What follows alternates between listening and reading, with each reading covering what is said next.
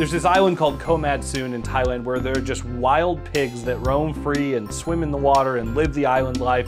And there was this baby pig that kept following me around and like sniffing my camera, and it was the cutest thing in the world. Like, it looked like a little brown watermelon.